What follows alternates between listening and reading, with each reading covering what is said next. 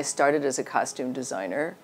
I was hired by Alan Parker to do Fame back in 1979. I had never designed costumes for a film before, but I had made clothes when I was in high school. And so I just did it. Similarly, when I transitioned from costume design to production design, I still didn't think twice about it, I just did it. Similarly with directing, I had never thought about making a documentary before. I was not as afraid of it as I thought I would be, because when you get into something, whatever it is, I find if you plunge yourself in full tilt, you almost forget what you've done. That you've made the transition, but you weren't watching yourself make the transition. You just did it.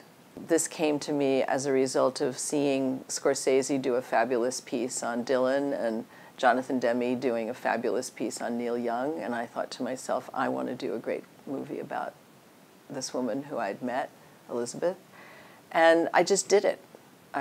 And interestingly enough, when I said to Elizabeth, how would you like it if I would make a film about you, she said, I'd love it. So suddenly I got propelled, you know, launched into the whole notion of doing it. When I started, obviously, costume design is a fairly easy vocation for females, according to everybody in the film business.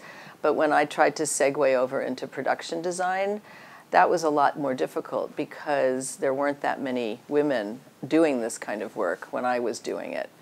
And that was a big deal, to have people in the crew calling me the girl because they couldn't remember my name or because they didn't imagine that I was actually going to be the one telling them what to do. I was kind of aware very definitely of how difficult it was in the film business. But then when I started doing the Elizabeth Murray piece, I realized that she was going through the same problems as a female artist.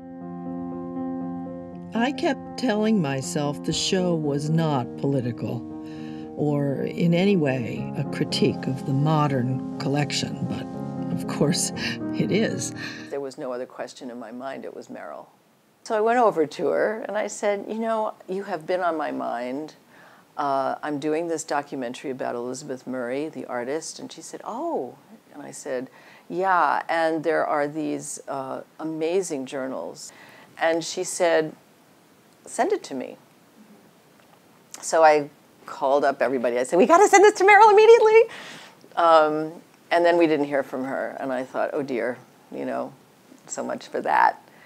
And then she wrote me the most wonderful email.